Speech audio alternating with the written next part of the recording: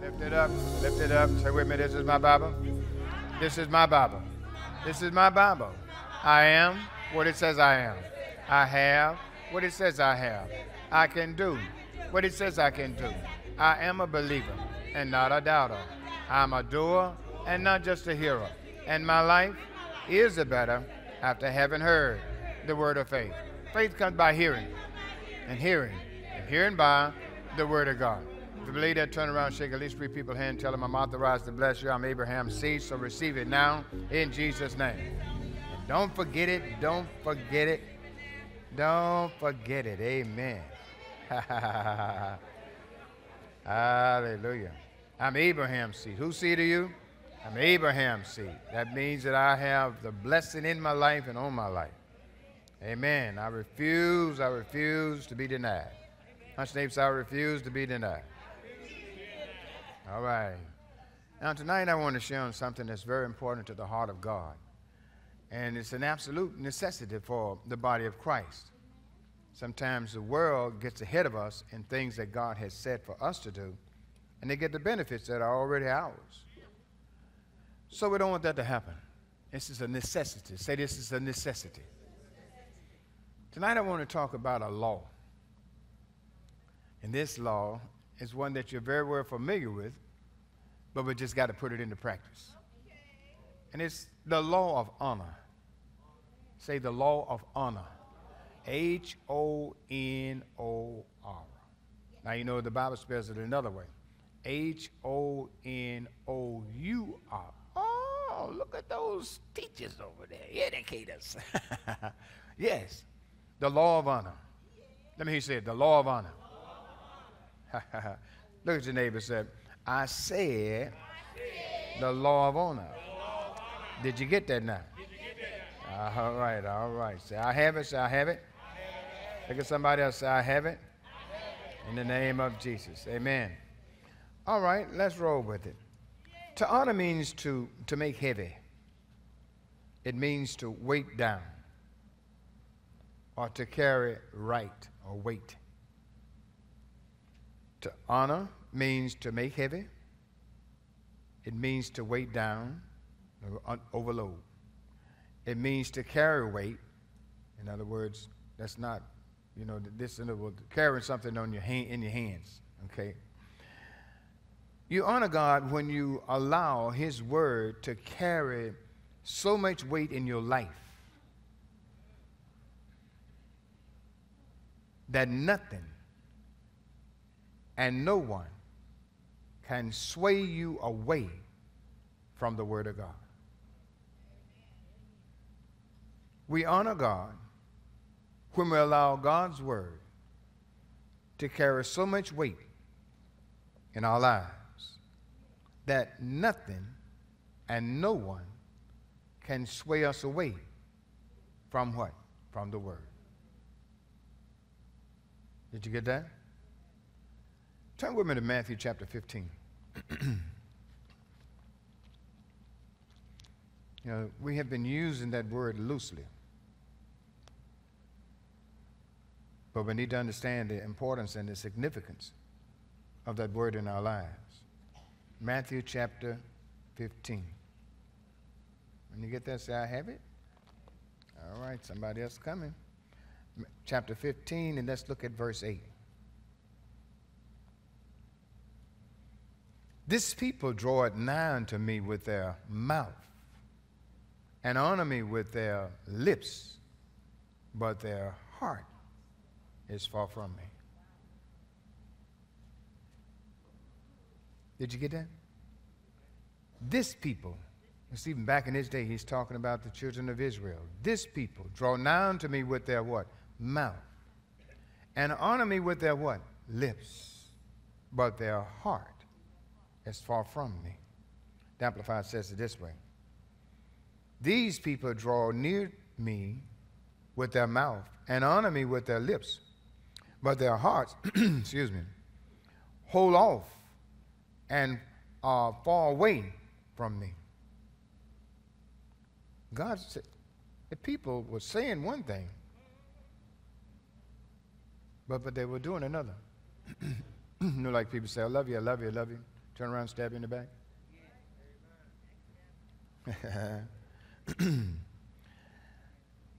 Honor comes from your heart. Say honor. Comes from what? Honor comes from your heart. Mere lip service does not honor God. A lot of people, you know, they say a lot of stuff in a lot of places in a lot of circles.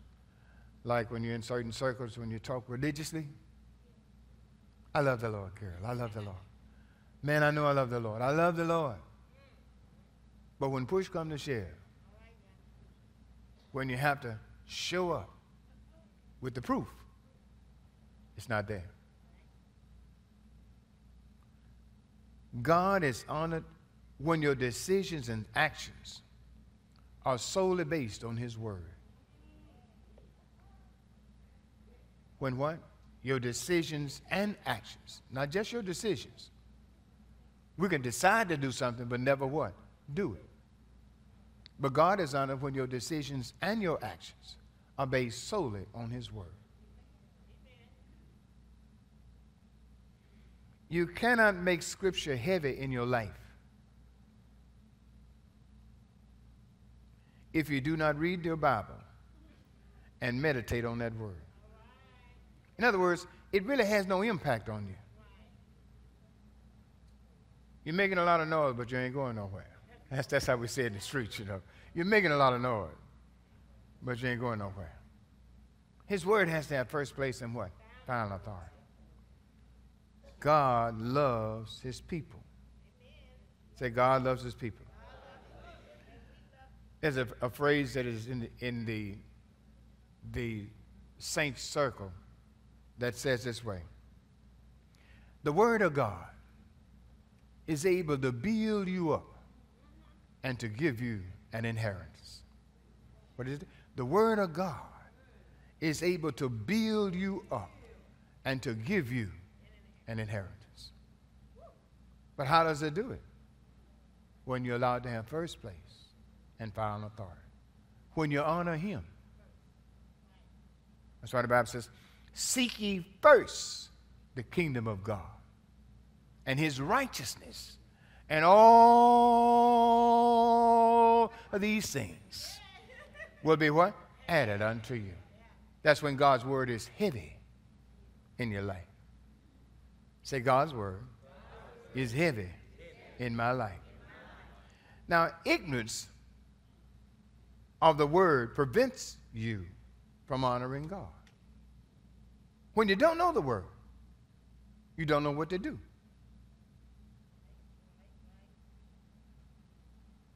So ignorance should not be an excuse for the child of God when you have your B-I-B-L-E. That's why the Bible says, search the scriptures. For in them you think you have what? Eternal life. But they are they which what? Huh? Search the scriptures. For in them you think you have what? Life. Come on. I'll go back and find that scripture for you again. But he's trying to tell you, you're reading the word, but you're not understanding what the word is saying. See, because the word that you're reading is what produces His life in us. He says, search the scriptures, for in them you think you have eternal life, but they are they which testify of me. That's what the scripture says. He said the word says what? The word that you're reading is what's testifying of me. He's talking about Himself. Who does the word declare? Him. In Him there is life. So we got to understand that. From Genesis to Revelation, it's about Him. In Him we live. In Him we move and have our what? Where is it? In Him. In Him. Who is the Him? Christ. Amen. So ignorance of the word prevents you from what? Honoring God. Look at your neighbor and say, don't be ignorant, brother. There might be a sister next to you. You could say,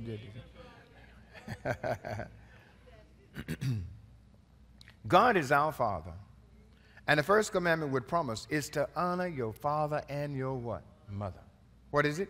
To honor your father and your mother. Let's look at it in Ephesians chapter 6 so you can see this. I ain't never read that. Ephesians chapter 6. When you get that side, got it? Ephesians chapter 6, and let's look at verses 1 and what? Oh, look at somebody. Go ahead on. All right. Verse 1 says, children,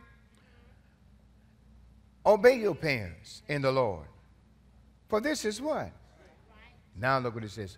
Honor thy father and mother, which is the first commandment with promise. Honor your father and your mother, which is what? The first promise with what? With promise. First commandment with what? With promise. Now, see, he's trying to keep us from being destroyed before we ever get a chance to live. There are people now who are not living to get 30, not living to get 25. Some don't even get to be 18. And that ought not to be so. He said, with long life will I satisfy you and show you what? And yet we got these young people, I mean, that they don't understand life.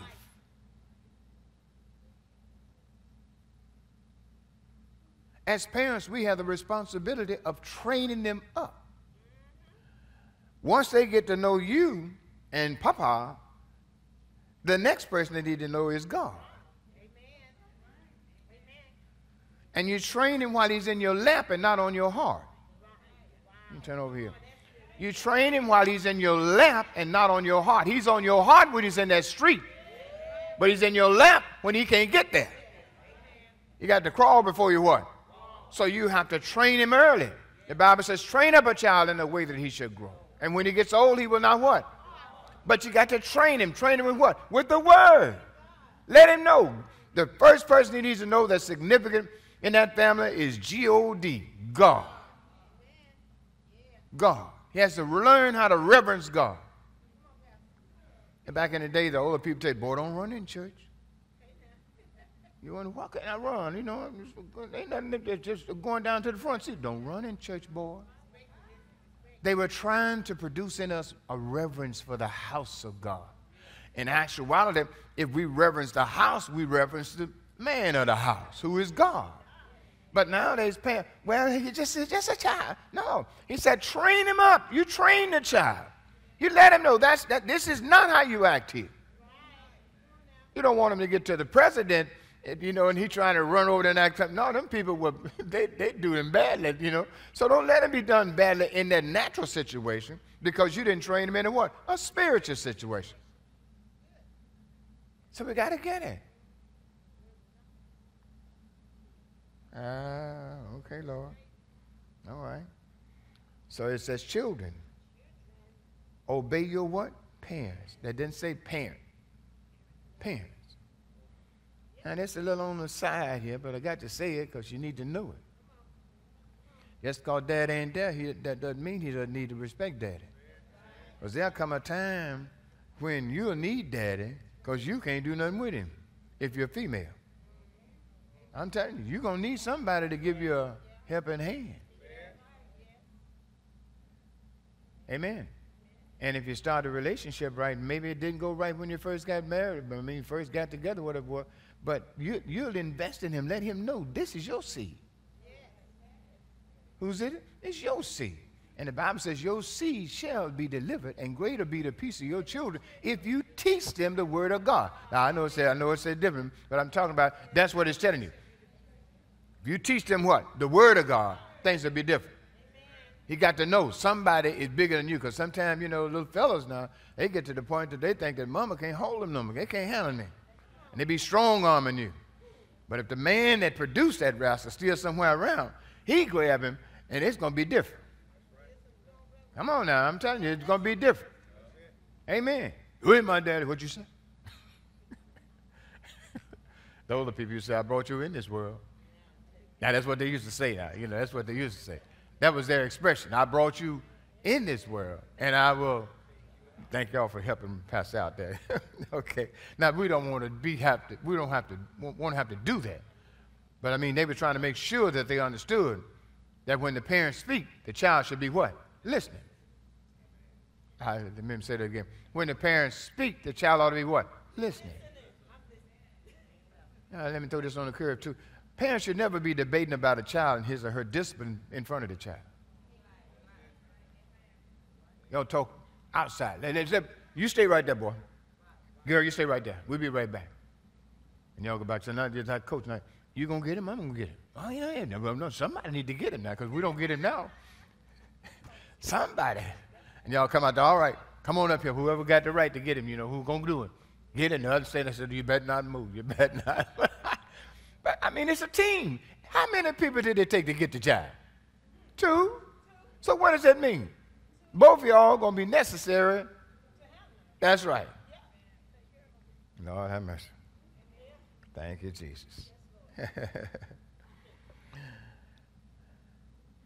Your parents' words should be heavier to you than the words of other people. As a child, your teacher's word should not be heavier to you than your parents' word. Your pastor's word should not be heavier to you than your parents' word. Back in the day, they'd look at you. Lord, that look had so much to it. Don't frown, Mama, don't frown, because I know what you're frowning for. You seeing the pain you're going to put on me before. There's a time when God is perturbed with us. He's disturbed about us. That's why the Bible says it's a dangerous thing to fall into the hands of who? Don't make God be disappointed in you. Because he loves us so much. Amen, Jesus. Now, since your parents' words should be heavier to you than the words of other people, the same should be with God, your Father. When you hear God's word, it should have an even greater impact on you, even over your parents. Because he's their parent. And he is not a grandfather. He's still a father. Jesus, okay. When you allow God's word to carry weight in your life, your prayers and your declarations will carry weight with him. Turn the neighbor side. I know you got that. Just because you're praying doesn't mean God is listening to you or that God is going to do what you say. God is a God of relationships. That's why we are told to call him what? Father. Father has an indication of what? Relationship, intimacy. He's our Father. And he says because he is our Father, he doesn't want us to want. Here it said, thou shalt not what? Because he maketh you to lie down what? So he puts you in a place where he knows that you're going to be well taken care of.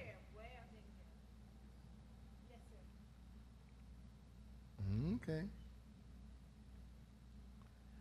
Now, as an example, when God's word carries more weight with you than your bills, you will tithe.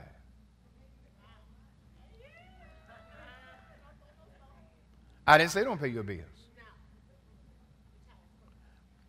Now, we read this, we quote the scripture where the Bible says, but seek ye first the kingdom of God and his righteousness, and all of these things shall be added unto you. But when God's on the back burner, you take care of everything else and then see how much you got left for God. You ain't seeking first. Now, we ain't taking up no offering right now. I'm trying to help you. See, you can be self-deceived to believe that you're doing something right. If nobody ever corrects you or help you to make the adjustment, you'll continue to go that way and think God is just an evil father. Well, if he did what he said he would do, then I wouldn't be in this hole I'm in. No. He said his word will not return unto him void, but it shall accomplish that which he pleased and prosper in the thing whereunto he sent it. He sent it to us. But we got to do us part. Tell neighbor else got to do us part. I know that's not good grammar, but that's good news. Us got to do us part. Hunch neighbors, us got to do us part. And us going to do us part too. Tell your neighbor, you got to do your part. I know you got to do your part. All right. So it's our responsibility. Say it's my responsibility. Now, there's no honor in obeying God when it is convenient. When you got a lot of overflow, then you're going to be good to God. That doesn't work with God.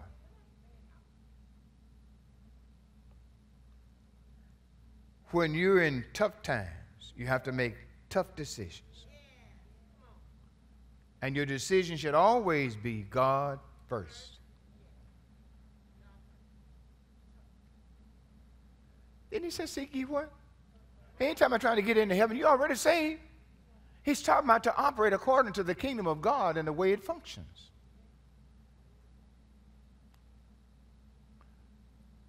If God gave us a plan and it does not work, he has lied. And the Bible didn't say that God wouldn't lie. He says it cannot lie. He says the word will not return to him what? Void. That means empty-handed, not having done what he said it would do. And he tells you, he said, put me in remembrance of my word, for I hasten my word, what? To perform. In other words, I get in a hurry to do what I've said that I'm going to do for you. God doesn't operate on man's time. He's not on your clock, not on my clock. But he never fails. Never fails you. Say, God never fails me. And he's not going to start now. Amen. Come on, say he's not going to start now. All right, all right. Now, the other part of that is that not only is that true, but God is not honored when you do for him something that doesn't cost you anything.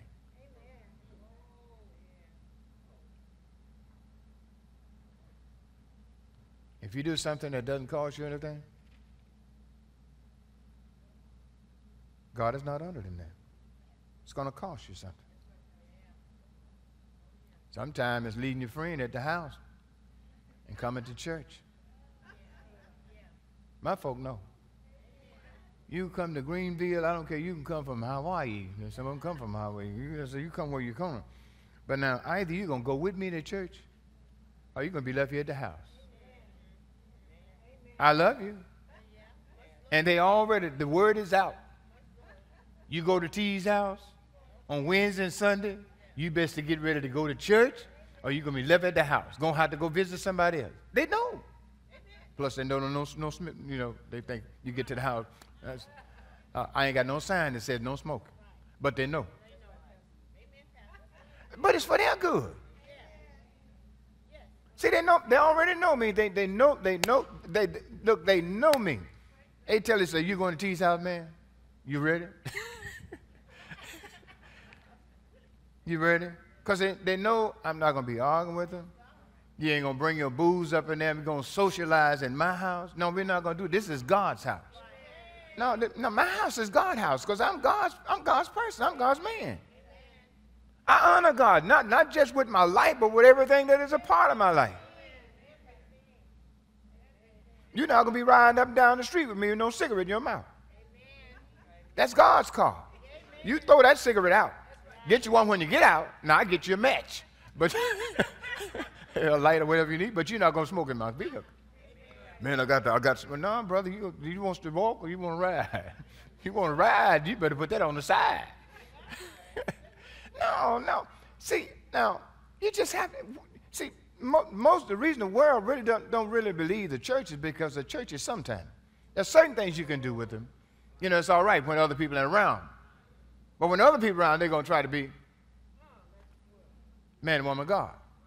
No, don't do that, man. We did that last night. No, we don't do that now. We don't do that. No, we just don't do that because it's for their betterment. You and I, when we got born again, if we had been taught properly, we would have been told that this is God's house. What is this? This is God's house. And only what God has said must go on in this house. He said, if you love me, you'll keep my commandments. If you love me. A lot of people, I love the Lord. But life doesn't say that. Your life has to say exactly what your mouth is saying. And look, please, I'm trying to help you. I know sometimes, you might be still working on some things, but okay, keep working in the right direction. I'm coming out of this. See, I don't have nothing. I told you, my two older brothers was alcoholics. Both of them. And they didn't grow up like that. Mama didn't allow no drinking in the house. No canned heat and none of that stuff in the house. Y'all know what canned heat is, do you? Yes, some of y'all know what I'm talking about. Because if they didn't have enough money to buy no real liquor, they get them some canned heat and they cook it. I don't want to give you the prescription, but I'm telling you. But you just didn't do that. Not at Mama's house.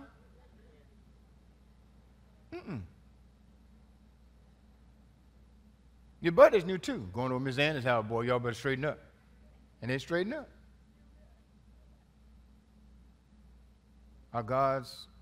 Is God's word in order in your house? Don't say nothing. Just smile. See? Because the kinfolk, when they come, they act like your house is what? Their house. And some people tell them, my house is your house. I ain't lying to them. My house is not your house. This is not your house. So they be putting stuff up when they come over to my house, but cigarettes and stuff, and all the little funny things, they be putting them out the way and stuff. And they ain't doing no cussing. They ain't going to be talking about, let's get it on. You got it on out there and here. You're going to put your hands in the air and act like you really do care. You really do love the Lord. I ain't coming to visit you. Hey, praise the Lord, I ain't losing a thing. I ain't losing a thing. You just ain't using up my air and my heat and stuff. I ain't eating up all my food. I'm telling you, see, listen, until you make up your mind, you don't know how many people you're either hurting or helping. Some people are straddling the fence because most of the people they know, that's how they live.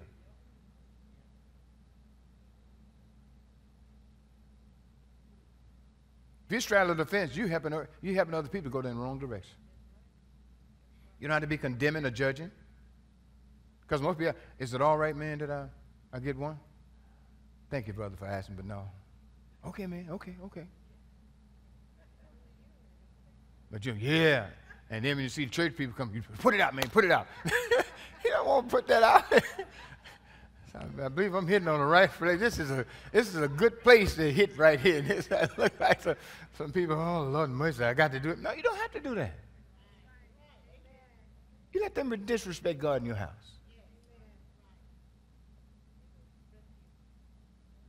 Bring the girlfriend over and they're going to act like that's a hotel. Not here. Oh, y'all get a little rough now, don't you? Hallelujah. Say hallelujah. Now, you really cannot honor God without honoring his son. What's his son's name? Turn with me, if you will, to John chapter 5. John chapter 5. Can you get this? I have it. Honoring God. What's your neighbor say? You got to get this. You got to get this. God wants you to have it. And I do too. All right. You're in John chapter 5. When you get this, I got it. Look at verse 23. Verse 23 say, that all men should honor the what? Are you there? That all men should honor who? All right. Even as they honor what? So is that, should you be honoring them differently? No. He that honored not the Son, honored not what? The Father, which had what? Sent me. So what is he telling us? There should be no difference. And I know that that's something that we as ministers have to do a little more teaching on, because most people still have not really understood, they're one. They're not 21. They're what? They're one. Remember what Jesus said in John chapter 14? He said, when you've seen me, you've seen the Father. Okay? So some people don't know, do I pray to God or do I pray to Jesus? No, Jesus said when you pray, say what? Our Father, which art in what? Hallowed be thy what? Thy kingdom what? Thy will be what? All right. Now, Let me share a little something, because this is a part of honoring God, okay? This deals with finances. The first fruit offering is the substance that brings honor to God. The first fruit offering is the substance that brings honor to God. Turn with me to Proverbs chapter 3.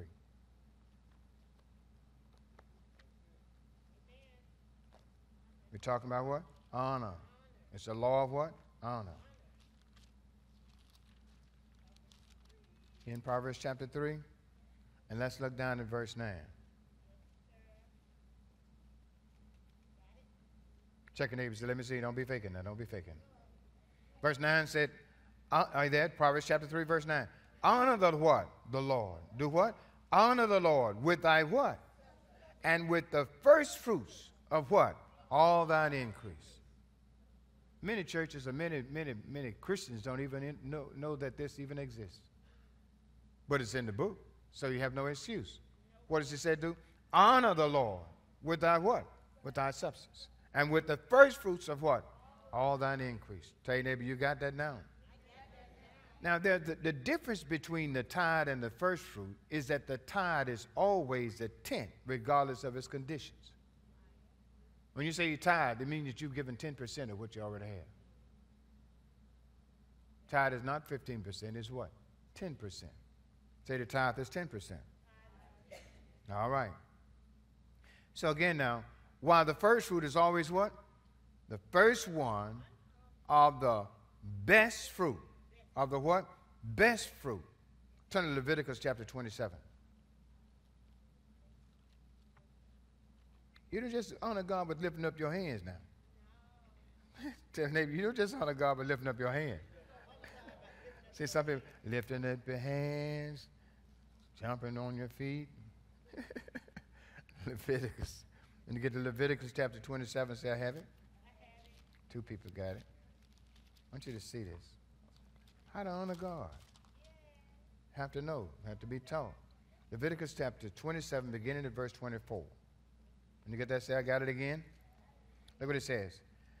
In the year of the Jubilee, the field shall return unto him of whom it was bought, even to him to whom the possessions of the land did belong. And all thy estimations shall be according to the shekel of the sanctuary. 20 garments shall be the shekel. Only the firstling of the beast, which would be the Lord's what? Firstling. No man shall what? Sanctify it. No man shall do what? Sanctify it. Come on, no man shall do what? Sanctify it. Say sanctify it like you mean it.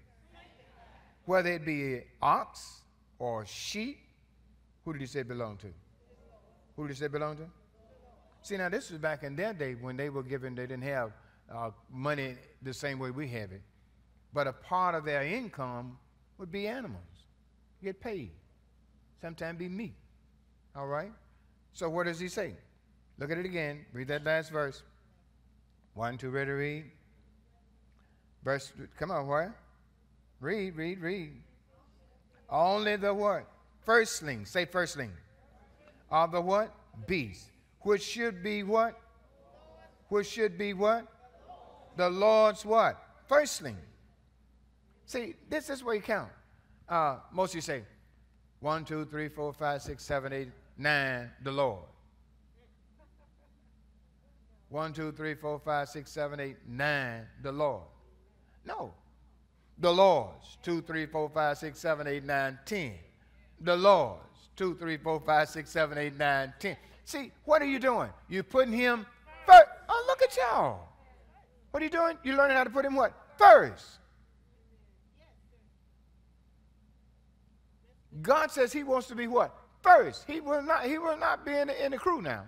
God wants to be what? First. And we have to make him what? First. You know, for a long time, it was very puzzling, and it still is puzzling to a lot of people. They see Sunday as the seventh day.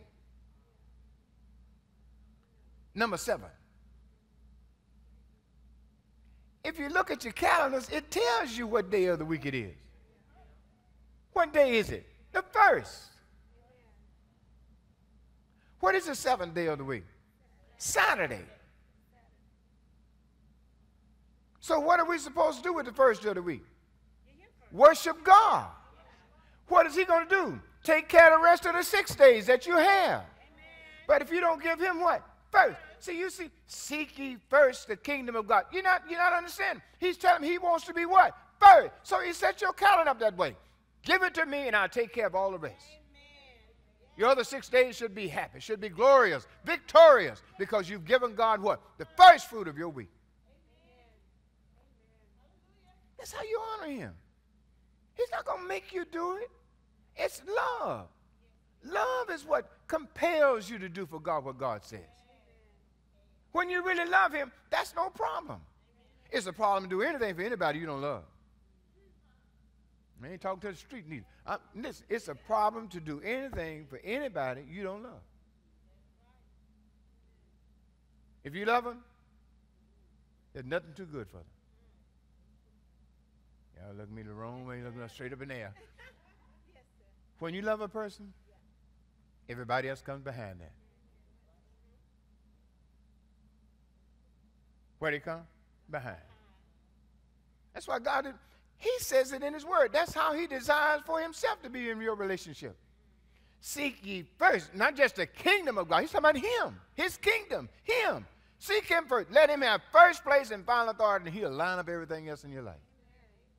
He just got to be first. God's not running no competition.